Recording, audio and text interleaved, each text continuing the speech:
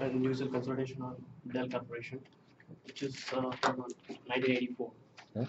So, a quick glance on our introduction about that. So, Dell is an American private company. It deals with computer technologies like servers, network switches, data storages, HDTVs, uh, phones, printers, a lot of electronic goods too. And it was a 51 rank in Fortune 500 companies till 2014, and it has more than 1,09,000 employees worldwide. So coming to availability, so we all know that Dell is known for its uh, technical support and about its technology. So in this 24/7 business world, so Dell is managing its scalability like with high availability cluster solutions. So these high availability cluster benefits are like no single point failures and easy deployment management, certificate failures, certified configurations, so award-winning services and support. So with these they are available 24/7 services. So how the background it goes like the cluster systems nodes are linked with the private LANs, and if the system goes offline, then application and data servers are quickly transferred to the functional systems, resulting optimum availability. So coming to the performance and tuning.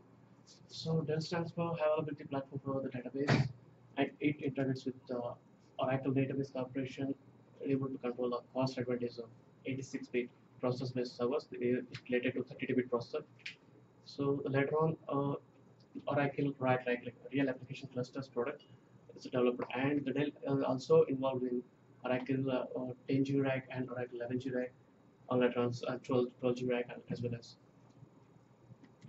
So coming to capacity planning process. So mentioning that the service is reaches to all the customers, and it extended its technology in database storages, virtualization, network switches, big data, data centers, and other operations.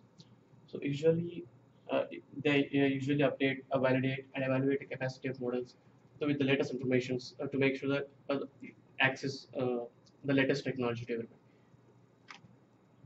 So coming to the process owners attributes.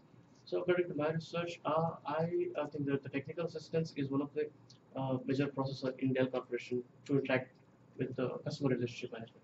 So according to that, a technical assistant will have major ranges in knowledge of application and ability to meet effective with customers, and the knowledge of system software and components, and network software and components, and in software configuration and in desktop systems.